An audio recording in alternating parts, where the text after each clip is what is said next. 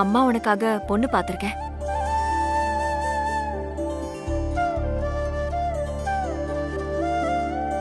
இந்த பொண்ணு எனக்கு ஓகேமா. நீ நேர்ல ஒரு தடவை பொண்ணை பார்த்து உன் அபிப்பிராயத்தை சொல்லிட்டா என் மனசுக்கு ஒரு ஆறுதலா இருக்குமேன்னு யோசிக்கிறேன்.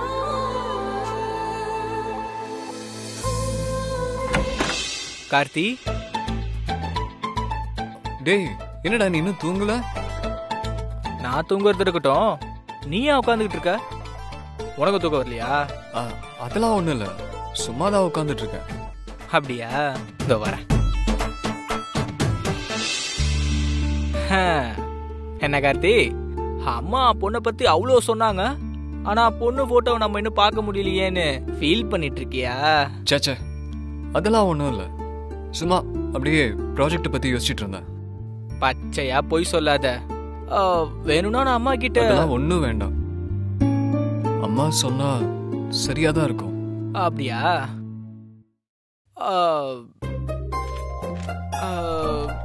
அப்ப நான் வேணா இதை திருப்பி கொடுத்துறவா? என்னடா அது, பொண்ணு போட்டோவா? ஆமா. என்ன அம்மா என்கிட்ட கொடுக்க சொன்னாங்களா? அம்மாலாம் அதை கொடுக்கல, நான் தான் அண்ணன் பாவமேன்னு அம்மா பேக்ல இருந்து சுட்டுட்டு வந்தேன். வேணா சொல்லு, திரும்ப போய் வச்சிடுறேன். வேண்டாம், வச்சுடு. நிஜமா வேண்டாமா? எனக்கு வேணாம். ரொம்ப நடிக்காத என்ன. இப்ப நீ இந்த பொண்ணு போட்டோ பாக்குறதுல என்ன ஆயிட போகுது? இல்லடா, அம்மா இவ்ளோ எனக்கு. இங்க பாரு கார்த்தி, நீ பொண்ணை பார்க்கணும்னு நினைக்கிறது எனக்கு நல்லாவே தெரியும். நான் போட்டோ இங்க வச்சுட்டு போறேன், உனக்கு எப்ப பார்க்கணும்னு தோணுதோ அப்ப பாத்துக்கோ. ரொம்ப யோசிக்காத, சீக்கிரம் படுத்து தூங்கு. Good night. போட்டோ பார்த்துட்டு தூங்கு.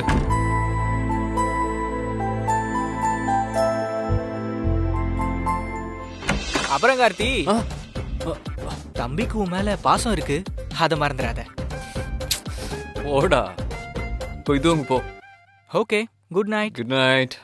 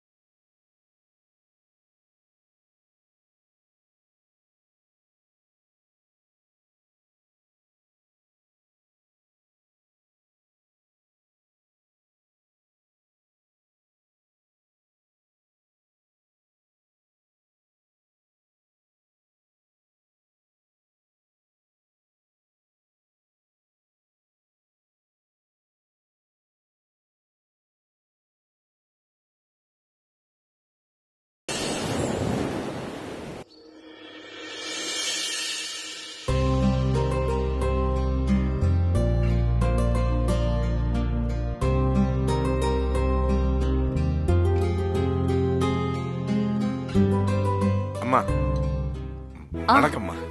வாங்க மணி, உட்காருங்க. பரவாயில்லம்மா, உட்காருங்க. சொல்லுங்க மணி. இல்லம்மா, சென்னை வரைக்கும் ஒரு வேலையா வந்தேன்.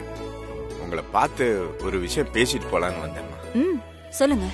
வந்துமா, நம்ம வானதியை பத்தி தான் ஒரு விஷயம். வானதியை பத்தி என்ன விஷயம்?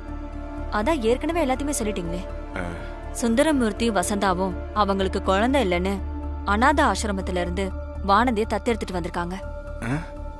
வானதி வந்த கொஞ்ச நாள்லயே அந்த அம்மா கர்ப்பமானதுனால வானதியை திரும்ப கொண்டு போய் விட சொல்லிருக்காங்க. ஆனா முடியாதுன்னு சொன்ன சுந்தரமூர்த்தி அவளை வீட்லயே வச்சு வளர்த்திருக்காரு.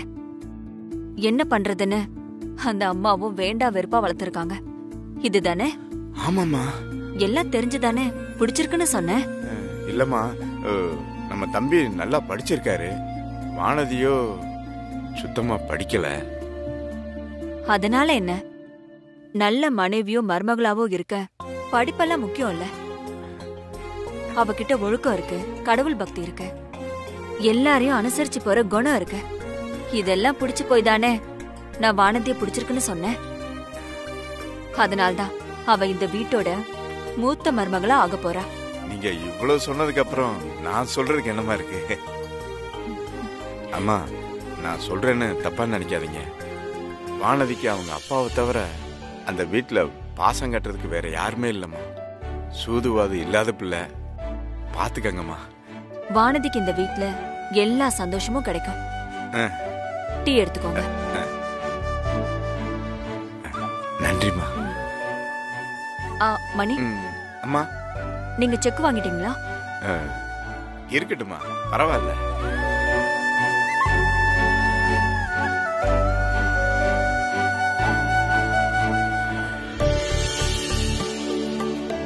ஃபுல் நேம் சுப்பிரமணி தானே? ஆமாம்மா.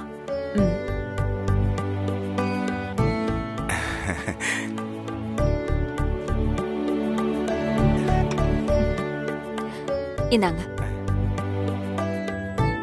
இந்த கல்யாணத்தை உங்க வீட்டு கல்யாணமா நினைச்சு முன்ன நின்னு நல்லபடியா நடத்தி கொடுக்கணும். சரிம்மா. அப்படியே நான் கிளம்புறேம்மா.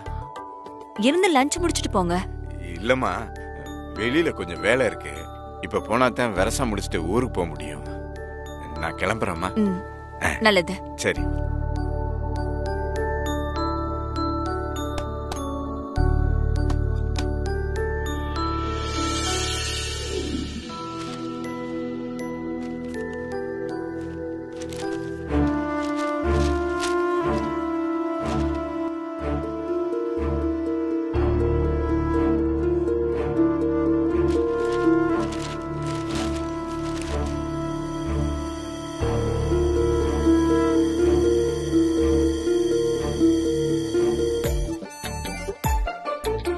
என்னங்க, பேப்பர் படிக்கிறீங்களா?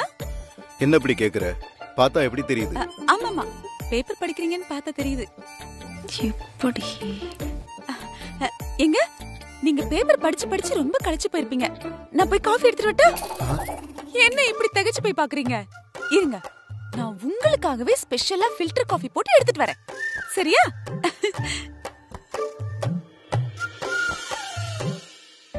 இல்லையே, எதுவும் சரியில்லையே. இவ இப்படி அமைதியா பேசுறதும் புதுசு. கல்யாணம் ஆகி இத்தனை வருஷத்துல ஸ்பெஷல் ஃபில்டர் காப்பி எடுத்துட்டு வரேன்னு சொல்றதும் புதுசு. இத்தனை வருஷத்துல இவ இப்படி நடந்துகிட்டதே இல்லையே. இப்படி நடந்ததும் இல்லையே. எங்கேயோ இடிக்குதே. தப்பா இருக்கும்னு மனசு சொல்லுதே. இந்தாங்க, நல்லா ஆத்திட்டேன். சுகர் ஃப்ரீ டேப்லெட்லாம் போட்டிருக்கேன், குடிங்க. என்னங்க? இல்ல, நம்ம பொண்ணு ஆர்த்திக்கு அவ்வளோ பெரிய வீட்ல இருந்து சம்பந்தம் வந்திருக்கு. ஐயோ, என்னங்க பார்த்து குடிக்க மாட்டீங்களா? என்னம்மா குறையன்னா எல்லாரும் தலையில தட்டுவாங்க, நீ முதுகுல தட்டுற. உங்க ஹேர் ஸ்டைல் எனக்கு ரொம்ப பிடிக்கும், அது கலைஞ்சிரும்ல, அதுக்காக தான். அதை விழுங்க. என்னங்க நீங்க, நான் முக்கியமான விஷயம் பேசிட்டு இருக்கேன், நீங்க லொக்கு புக்குன்னு இருமிக்கிட்டு இருக்கீங்க. இப்படி ஒரு பிரமாதமான காஃபியை போட்டு கொடுத்துட்டு கூடவே ஒரு முக்கியமான விஷயத்தையும் பேசினா எப்படி? ஆமா ஆமா, நான் ஒரு ஆர்வ கோளாறு. நீ உன்னை பாராட்டிக்க. என்னது? இல்ல, காஃபி பிரமாதம்னு சொன்னேன். உங்களுக்காகவே ஸ்பெஷலா போட்டது, பிரமாதமா தானே இருக்கும். அட, அந்த காஃபி கதையை விடுங்க. சரி, என்ன விஷயம் சொல்லு. நம்ம ஆர்த்திக்கு அவ்வளோ பெரிய இடத்துல இருந்து சம்பந்தம் வந்திருக்கு. மாப்பிள்ளை வீட்டு வசதி அளவுக்கு நம்மால நகை செஞ்சு போட முடியலனாலும் நம்ம அளவுக்கு அது கொஞ்சம் நல்லா செய்யணும்ல. பொண்ணு வைக்கிற இடத்துல பூவை வைக்கிற மாதிரி. அதனால நம்ம கிட்ட இருக்கிற எல்லா நகையும் ஆர்த்திக்கே போட்டு கல்யாணம் பண்ணி கொடுத்துடலாங்க. அப்பதான் அவ போற இடத்துல சந்தோஷமா இருப்பா, நமக்கும் பெருமையா இருக்கும். அப்படித்தானே செய்ய போறோம். அதுக்கு ஏன் என்கிட்ட கேக்குற? ஆமாமா, அப்படிதான் செய்ய போறோம். அது வானதிக்கு வச்சிருக்கிற நகையும் ஆர்த்திக்கே போட்டு கட்டி கொடுத்துடலாங்க. அதுக்கு இல்லைங்க, அப்பதான் ஊருக்குள்ள இருக்கிறவங்க வாயெல்லாம் நம்ம அடைக்க முடியும். சம்பந்தி வீட்லயும் நம்மள பத்தி பெருமையா நினைப்பாங்கல்ல. ஏய், வானதிக்கே நான் இத்தனை வருஷத்துல கொஞ்ச நகை தான் வாங்கி கொடுத்திருக்கேன்.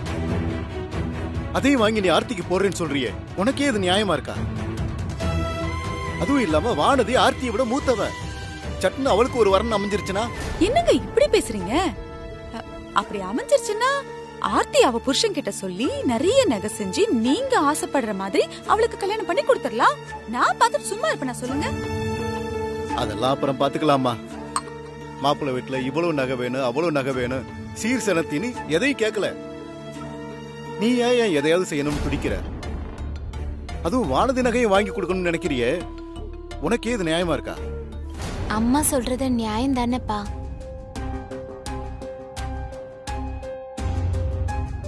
என்னம்மா சொல்ற?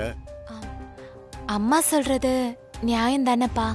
என் தங்கச்சிக்கு ஒரு நல்ல மாப்பிள்ள, நல்ல மாமியார்னு ஒரு நல்ல வாழ்க்கை அமைய போகுது. அதுக்காக நாம என்ன வேணாலும் பண்ணலாம்ப்பா. நம்ம கிட்ட இருக்கிற நகையை தானே அம்மா கொடுக்கலான்னு சொல்றாங்க. என் கல்யாணத்துக்கு இப்ப என்னப்பா அவசரம்? இப்பவே என்கிட்ட இருக்கிற நகையை அம்மா கிட்ட கொடுத்துடுறேன். ஆர்த்திய நல்லபடியா அனுப்பி வச்சா அதுவே போதும்பா. அம்மா ஒரு நிமிஷம். அவகிட்ட இருக்கதே கொஞ்சம் நகைதான், அதையும் நீ பறிக்க நினைக்கிறியே. இதெல்லாம் எனக்கு நியாயமா படல. என்ன இப்ப சரியா படல? அவளே குடுக்கறேங்கறா, நீங்க ஏதாவது சொல்லிட்டே இருக்கீங்க.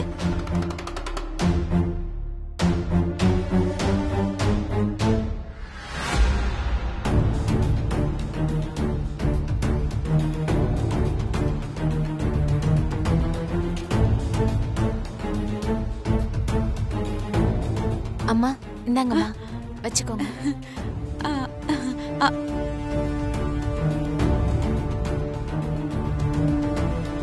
அம்மா புடிங்கம்மா.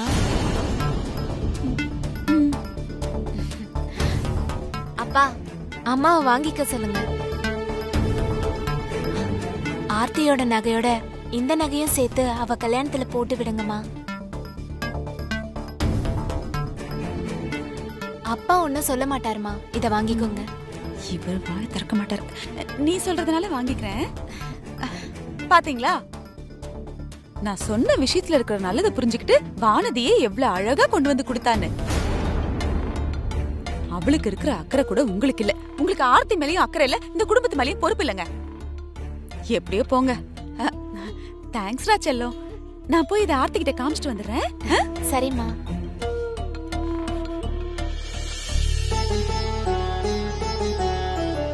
ஏமா இப்படி பண்ண? உன்னை ஆர்த்தியும் அமுதாவும் மதிக்கிறதும் இல்ல, உன் மேல அவங்களுக்கு எந்த அக்கறையும் இல்ல. அவங்க மேல நீ ஏமா இப்படி கரிசனம் காட்டுற? அப்பா, அவங்க என்ன பத்தி நினைக்கலனாலும் அக்கறை காட்டலனாலும் பரவாயில்லப்பா. என்ன பொறுத்த வரைக்கும் ஆர்த்தி என்னோட தங்கச்சி. அவளை நல்ல விதமா அனுப்பி வைக்கிறதுல எனக்கு சந்தோஷம்தான்ப்பா. நீங்க என்ன பத்தி கவலைப்படாம ஆர்த்திக்கு நடக்க போற நல்லது பத்தி மட்டும் யோசிங்க. என்னப்பா? இதுதாமா நீ. உனக்கு சுயநலமா யோசிக்கவே தெரியாது, மத்தவங்கள பத்தி மட்டும்தான் யோசிக்க தெரியும். அதனாலதான் நீ நிறைய கஷ்டத்தை அனுபவிக்கிற.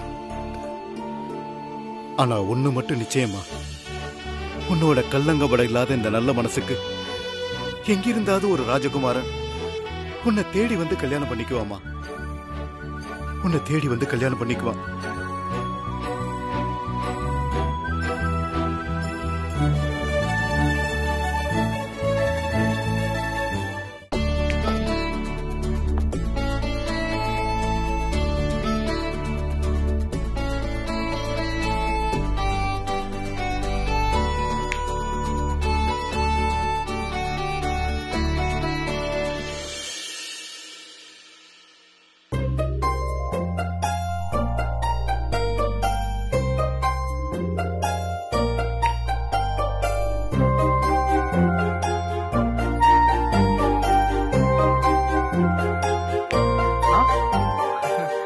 அண்ணா என்ன லவ் சாங்லாம் கேட்டுட்டு இருக்கீங்க?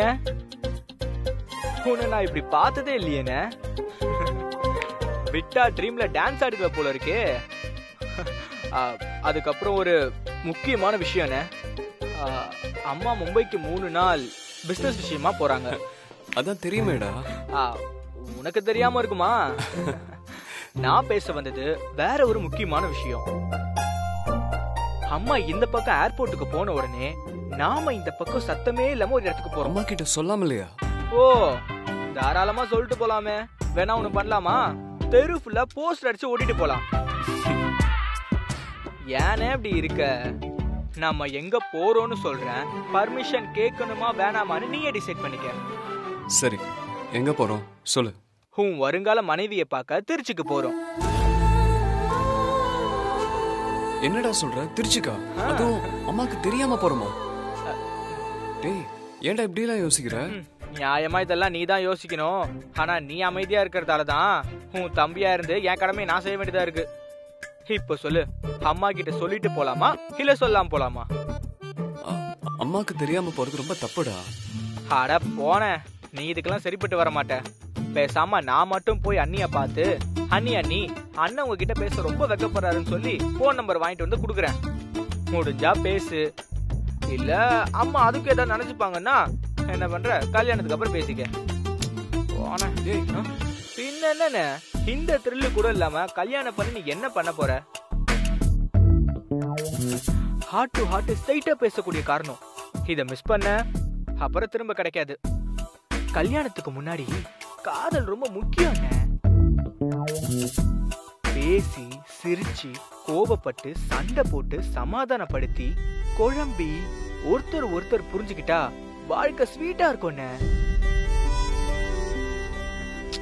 இதெல்லாம் அம்மா தப்பாவே நினைக்க மாட்டாங்கண்ணே. நீங்க கட்டிக்கு போற பொண்ணை நீங்க சந்திக்கிறது தப்பா என்ன? யோசின. அம்மா கிட்ட சொல்லாம அவங்களுக்கு தெரியாம நான் எதுவுமே செஞ்சது இல்ல. அப்படியெல்லாம் நீ ஃபீல் பண்ற அளவுக்கு இது ஒன்றும் பெரிய தப்பெல்லாம் கிடையாது. நீ திருச்சி போறன்னு சொன்னா கண்டிப்பா அவங்க வேணாம் தான் சொல்லுவாங்க. அப்புறம் இஷ்டம். இருடா, கொஞ்சம் யோசிக்க கூட விட மாட்டியா? நீ யோசிக்கணும்னு சொல்ற, நான் போகணும்னு சொல்றேன்.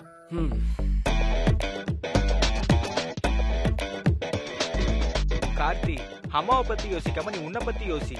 நீ கல்யாணம் பண்ணிக்க போற பொண்ண கல்யாணத்துக்கு முன்னாடி நீ பார்க்கணுமா வேண்டாமா? அத விடு, உன்னை பார்க்கணும்னு அன்னைக்கு ஆசை இருக்காதா? நம்ம ஃப்ரெண்டு கல்யாணத்துக்கு கோயம்புத்தூருக்கு போறோம்னு சொல்லிட்டு அப்பா கிட்டயும் அம்மா கிட்டயும் சமாளிச்சிருவோம். கொஞ்சம் யோசின. இந்த சந்தர்ப்பத்தை விட்டா வேற சந்தர்ப்பம் கிடைக்கிறது ரொம்ப கஷ்டம்.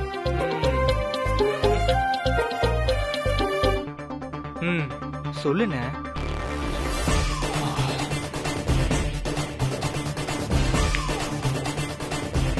சரி போலாம். சூப்பர்ண்ண, போடு. போலாம்.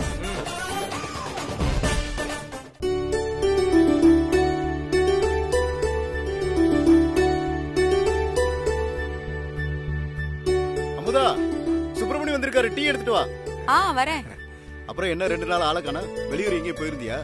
ஆமா இந்தாங்கண்ணா. நல்லா இருக்கீங்களாண்ணா? சின்ன வேலையா சென்னை வரைக்கும் போயிருந்தேன். சரி, போனதுதான் போயிட்டோம்.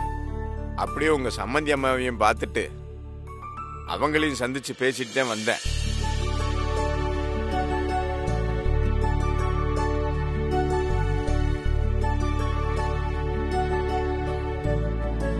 அண்ணே, நீங்க அங்க போய் சம்மந்தி அம்மாவை பாத்தீங்களா? ஆமாம்மா.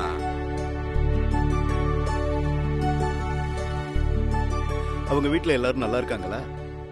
அவங்களுக்கு என்ன, அவங்க நல்ல மனசுக்கு அமோகமா இருக்காங்க.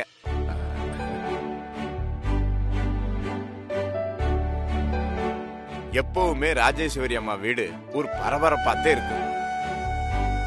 இதுல பையனுக்கு கல்யாணம்னா கேட்கவா வேணும், சும்மா ஜே ஜேன்னு கல்யாண ஏற்பாடெல்லாம் நடந்துகிட்டு இருக்கு.